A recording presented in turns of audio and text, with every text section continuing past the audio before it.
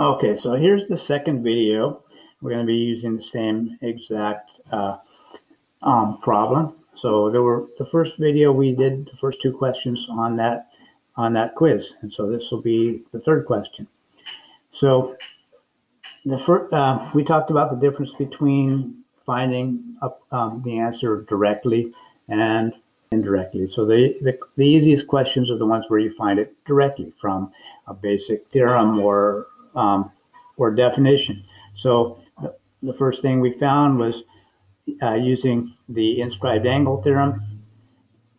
The arc that it cuts off is going to be twice as big as the angle. So we found a measure of ED, and that was 100 degrees. And then for the second one, it was to find the measure of arc CD.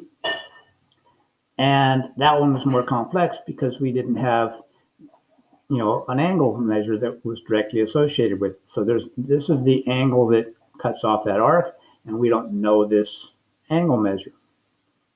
But we did know this because we figured that out.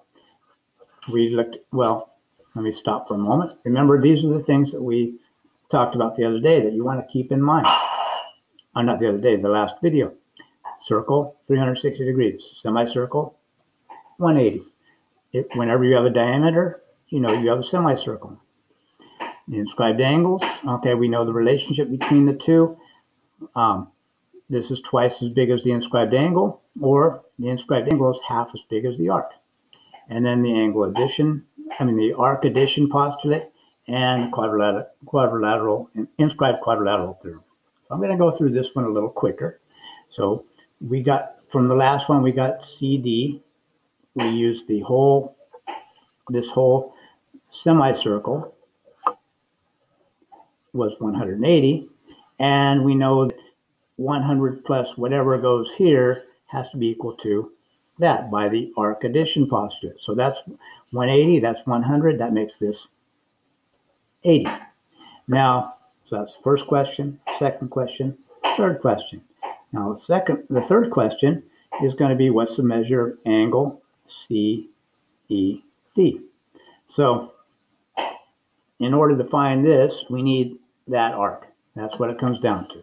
The relationship between the inscribed, because that's an inscribed angle. So if we can find the measure of the arc that it's associated with, we should be able to use one of these two relationships to figure it out.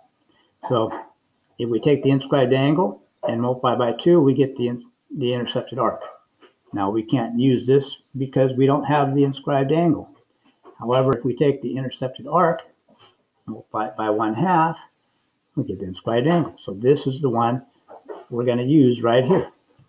Now, we got 80 degrees for that arc measure. The angle that is associated with is this one right here. So that's an inscribed angle. So the relationship, to find that out, we got inscribed angle equals 1/2 times intercepted arc. Which one do we know? We know the intercepted arc. 1/2 times 80, the measure of our inscribed angle, which is CED. So 1/2 of 80, 40, measure angle CED is 40. And that's the end of that video.